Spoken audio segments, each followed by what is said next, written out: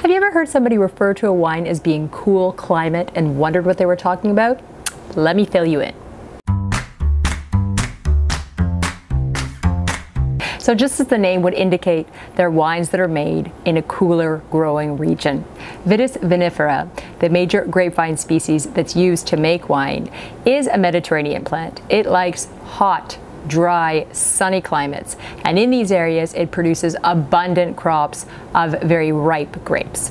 Whereas in cooler areas, the vine often struggles to fully ripen its grapes. So this is where it gets tricky. There is no formal definition or set rules as to what constitutes a cool climate.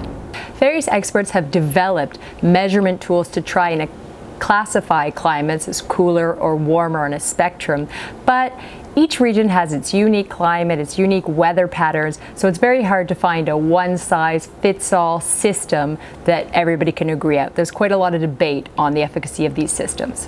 One system is called growing degree days, and this measures heat accumulation during the growing season.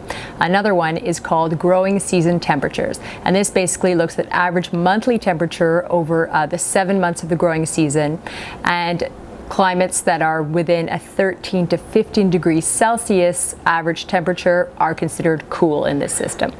So cool temperatures in cool climate growing areas can come from a variety of factors. It's not just a northerly or very southerly latitude.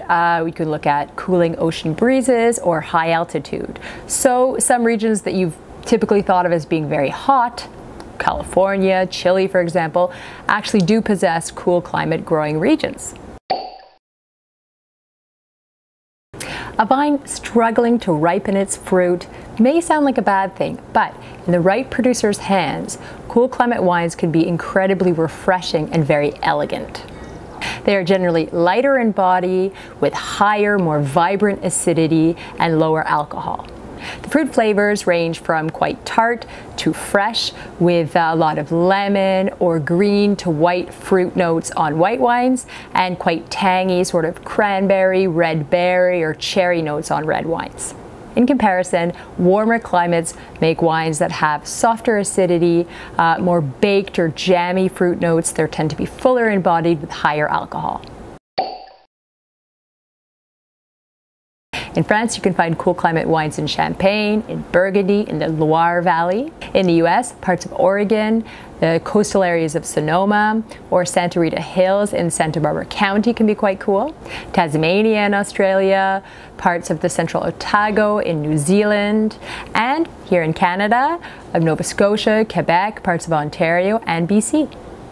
So if you like wines that are quite taut with nervy acidity, delicate aromatics, lower in alcohol, check out cool climate wines.